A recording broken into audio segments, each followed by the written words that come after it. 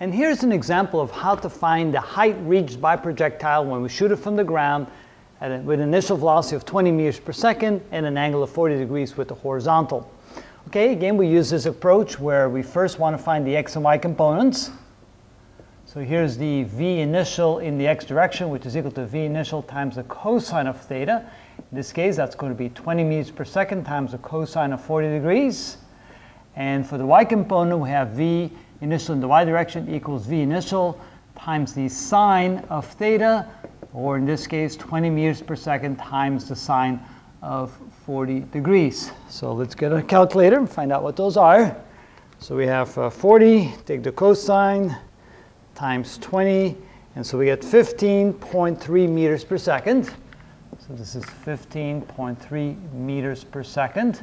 And for the y direction, we get 40 times the sine times 20, and we get 12.9 meters per second. Actually, in this particular problem, we didn't need to find the x component, but I just do it as a general practice.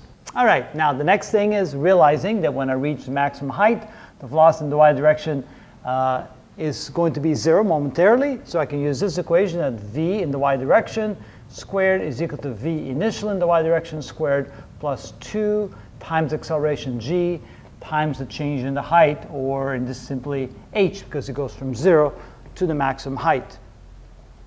I can solve this for h by saying that 2gh is equal to v sub y squared minus v sub naught y squared. So v sub y squared minus v sub naught y squared. Notice I moved this to the other side, made a negative, turned the equation around, and then divide both sides by 2g. And there it is. There's the equation.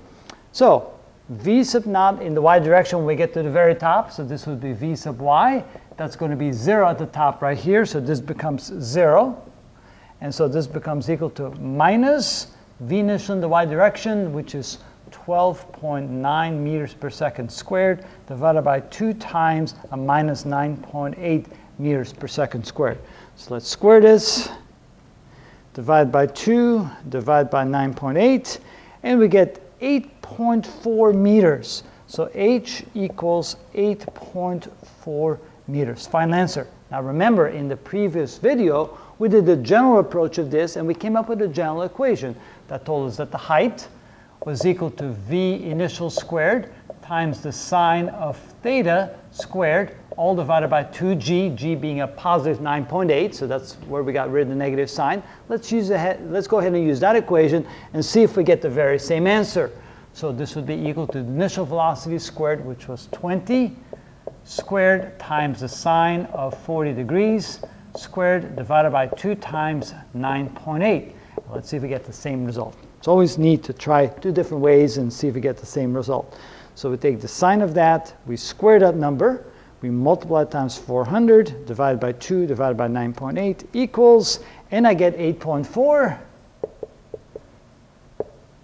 And yes, indeed, the exact same answer. So here you can see that there's 2 different ways in which you can solve it. You can use the general approach, or you can use the specific equation that we found by using the general approach on the general statement. All right, that is how you find the height of a projectile.